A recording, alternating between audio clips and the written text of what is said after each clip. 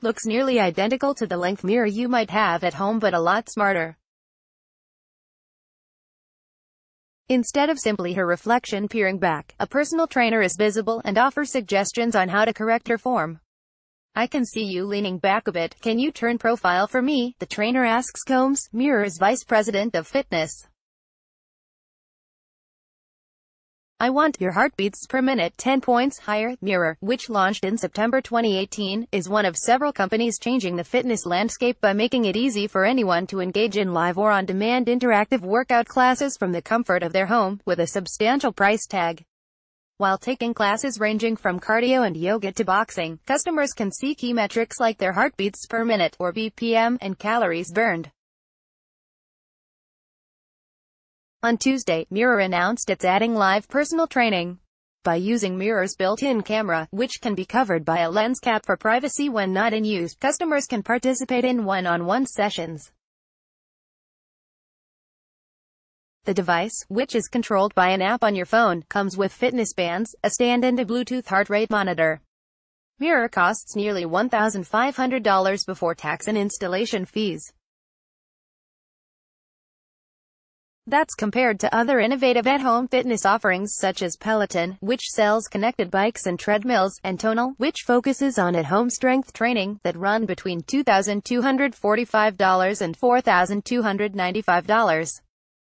Tonal mounts to the wall like a flat-screen television and uses digital weights, where the resistance is personalized. Those costs don't include ongoing subscription fees. Mirror costs $39 per month for up to 6 people in a household for access to its on-demand or live classes, the same price as Peloton's subscription, but $10 less per month than Tonal. Mirror is perhaps the most aesthetically pleasing of the offerings. The device could pass as simple home decor. Mirror's new personal training feature runs an additional $40 per private session, which can be booked a couple weeks ahead of time up until 90 minutes before a session. For now, 10 trainers who work for the startup conduct the virtual sessions through studio space in Manhattan. The plan is to expand nationally and give trainers around the country the ability to work from their homes and reach customers through Mirror. The new offering comes less than 2 weeks after Peloton made its Wall Street debut. Its IPO price valued Peloton at about $8 billion, or roughly double its private market valuation 1 year ago, but the company continues to trade below its IPO price. Mirror founder and CEO Brent Putnam, who spoke to CNN Business shortly before Peloton went public, said the company is taking a different approach than the competition. Putnam explained that she's building a product that can flex as trends change. Mirror wants to be the third screen in your life, she said. In other words, it's more about the ability to connect with consumers in their homes with ease than it is about the particular application. Putnam, a former dancer for the New York City Ballet, in 2010 opened a boutique fitness studio, called Refine Method, inside of a church in Manhattan with a focus on body, high-intensity interval training. It was space Putnam could afford, but she had to install custom-built equipment that could be removed weekly for Sunday morning services and rebuilt again shortly after. Putnam came up with the idea after she struggled to fit workout classes into her schedule as a pregnant entrepreneur. Simultaneously, she noticed how much customers at Refine Method loved working out alongside Mirrors. She sought to blend the two concepts.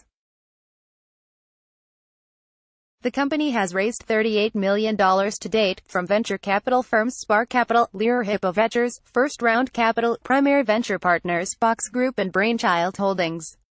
It took about 2 years to get the product ready, but there's been a lot of interest since launching, according to Putnam, who still has 3 Refine Method locations, as well. She said Mirror has sold tens of thousands of units to date. There are mirrors in a variety of places outside the home, Putnam said, including nursing homes and high-end hotels. The company charges a separate subscription fee for corporate customers. Similar to Peloton, Mirror has broad ambitions. In its IPO paperwork, Peloton described itself as an innovation company at the nexus of fitness, technology, and media. But Mirror is arguably more ambitious. In 2020, the startup expects to launch a meditation offering and expand into